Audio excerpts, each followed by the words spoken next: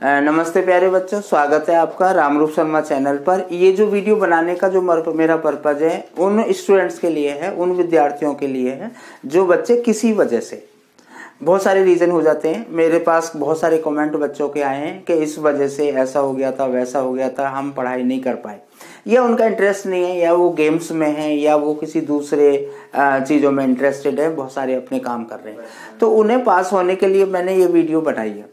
उन्हें पास होने के लिए मैं चाहता हूं कि आप एक दिन में भी पास हो सकते हैं, क्योंकि ऐसा तो है ही नहीं कि आपने कुछ भी नहीं किया होगा। बस ये बात है कि आप लास्ट टाइम पर बहुत अच्छे तरीके से प्रिपेयर नहीं हो पाए। अभी भी आप मेरी बातों को फॉलो करेंगे तो पास होना बहुत बहुत बहुत आसान होगा। बहुत आसान कॉपी चेकिंग होती है। हर टीचर बच्चे के पक्ष में ही मार्क्स देता है। अगर वो बच्चा 1 नंबर डिजर्व करता है तो टीचर कोशिश करता है कि वो 1.5 ले जाए। अगर उसने कहीं कुछ लिखा हो तो मैं नंबर दूं। तो इस चांस को आप टीचर को दीजिए। चांस अगर देंगे, आप कुछ लिखेंगे, नियर अबाउट भी लिखेंगे तो करेंगे। मैं अपने अकॉर्डिंग आपको कुछ बातें बता रहा हूं, और अगर आपने इनको फॉलो कर दिया तो मैं आपको निश्चित रूप से बता रहा हूं कि आपको पास होने से कोई नहीं रोक सकता। 10th में तो यार पास होना इतना आसान होता है, क्योंकि 10-15 नंबर तो टीचर या स्कूल से मिल ही जाते हैं, इंटरनल में जो एग्जाम में मिल जाते हैं। तो मेरी वीडियो में सबसे पहले मैं बताना चाहूंगा कि प्रोबेबिलिटी एक चैप्टर है, चैप्टर 15। उसमें आप करिए कुछ भी मत, आप बैठ जाइए आराम से, आप कोई सैंपल पेपर लीजिए और 20-25 क्वेश्चन जो सोल्ड हों उन्हें आप रीड कर लो। खास तौर पे उन्हें टोटल आउटकम निकालना सीख लो और फॉर्मूला लिख दो। और फेवरेबल आउटकम सही हो तो ठीक है, नहीं तो आपका 2 में से 1-1.5 नंबर होना निश्चित हो जाएगा। कोशिश करो, बहुत आसान सी चीजें होती हैं, बैठे बैठे भी आप 2 घंटे में ये तैयार कर सकते हैं। तो यहाँ से 4 नंबर का जो चैप्टर होता है, 2-2.5 नंबर निकालने बहुत आसान होते हैं। उसके बाद में सबसे जो हमारा एसेट है वो है थ्योरम। 6-7 थ्योरम है हमारी चैप्टर 6 और चैप्टर 10 में मिलाकर। 6-7 थ्योरम को ठीक तरीके से आप रट लो, आसानी से उन्हें समझ के, थोड़ा सा समझी जाए या नहीं समझी जाए, अब तो समझना भी कोई मैटर नहीं करता, उन्हें रट लो। एक थ्योरम तो 100% आएगी, कभी कभी 2 भी थ्योरम आ जाती हैं। तो 4 नंबर में से आप 4 में से 4 भी ला सकते हैं, क्योंकि थ्योरम में कभी कोई चेंज नहीं आता। उसके बाद में एक एनसीईआरटी एक्सरसाइज है 8.4।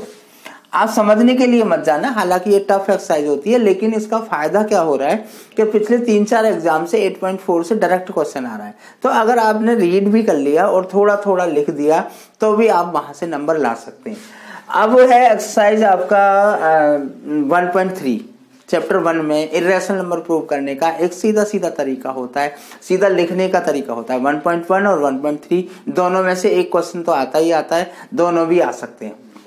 तो उस क्वेश्चन को आप लिख लीजिए। उसके बाद में अगर कंस्ट्रक्शन आप थोड़ा सा भी ट्रायंगल भी बना लें, सर्कल भी बना लें, थोड़ा टेंजेंट भी ड्रॉ कर दें, आर्क भी ड्रॉ कर दें, तो 4 में से 1.5-2 नंबर आसानी से आ जाते हैं। उसके बाद में एपी पे हम आ जाते हैं। एपी दी हुई होती है या कोई कंडीशन दी हुई होती है, वहां से आप बड़े आराम से ए और डी लिख सकते हैं। ए और डी लिख लेंगे तो ए एन या एस एन निकाल लेंगे। अब चैप्टर 13 है, मैं तो कह रहा हूँ चैप्टर 13 को तो कभी भी नहीं छोड़ना चाहिए। क्लास 6 में, 7th में, 8th में, 9th में आपने सिलेंडर, कोन, इन सब के फॉर्मूले अच्छे तरीके से पढ़े।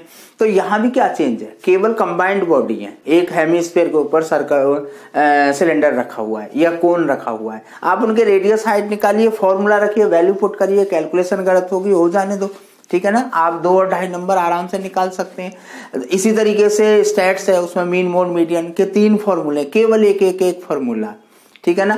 एफ दिया होता है, एक्स आप निकाल सकते हैं, और F x upon sigma F से मीन निकल जाता है। इसी तरीके से मोड का एक सिंपल सा फॉर्मूला है, इसी तरीके से मीडियन का एक सिंपल सा फॉर्मूला है। ओजी अगर कर सकते हैं तो बहुत आसान सा तरीका है। सी एफ निकालना होता है, सी एफ निकालना बहुत आसान है, 2 एग्जाम्पल पढ़ लो, आपको सी एफ निकालना आ जाएगा। बहुत आसानी से उसमें से क्वेश्चन ला सकते हैं।